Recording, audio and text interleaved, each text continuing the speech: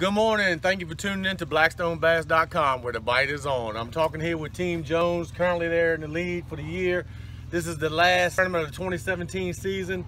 Lewis, right now you're in the lead with 3 ounces. What are you going to have to do today to keep the other teams at bay and go ahead and seal the deal? I'm going to have to catch 5 over. 5 over? Oh my goodness. So Jonathan, what kind of weight you think it's going to take today to win? I'm going to say probably 12 pounds. 12 pounds, wow. But I will say that on Team Jones' favor, they did win Lee Lake, and over 90% of the time, if you win Lee Lake, for some reason, you win for the season. So good luck, Lewis. Thank you.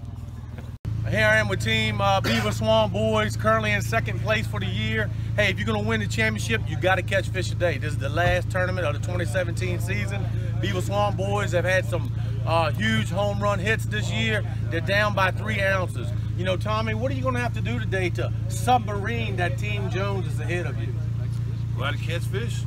Go out to catch fish? Yeah. JL, you know, you might catch Mr. Jones, but if you don't do that great, then people are right on your back door. So how much weight you think it's going to take to win?